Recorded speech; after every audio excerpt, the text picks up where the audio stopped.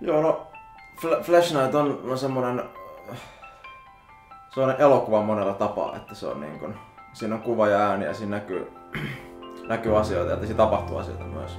Ja kun Taneli soitti mulle tästä roolista, se sanoi, että sä haluat mut tämmöiseen niinku atleettiseen niinku muskelimiehen rooliin. Mä olin niinku vihdoinkin.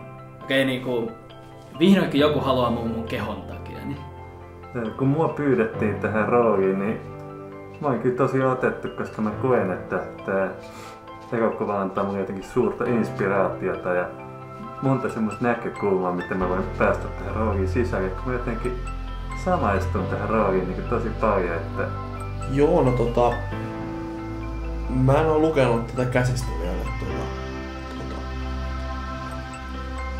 hankala silleen sanoa siitä mitään. Mä en yhtään yllättynyt siitä, että Taneli niinku otti muhun ekana yhteyttä, kun se puhui siitä, että hei, mä tarvitsen jonkun, jolla on aivan loistava keho siis.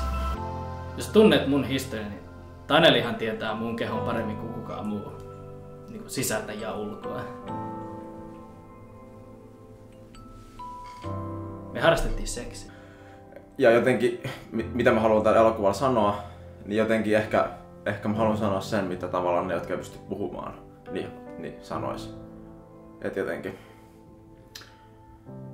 Et tavallaan, jos te oot joskus halunnut sanoa jotain, mutta sitten suusta ei tule ääntä, niin se on se, mitä mä tällä elokuvalla haluan sanoa.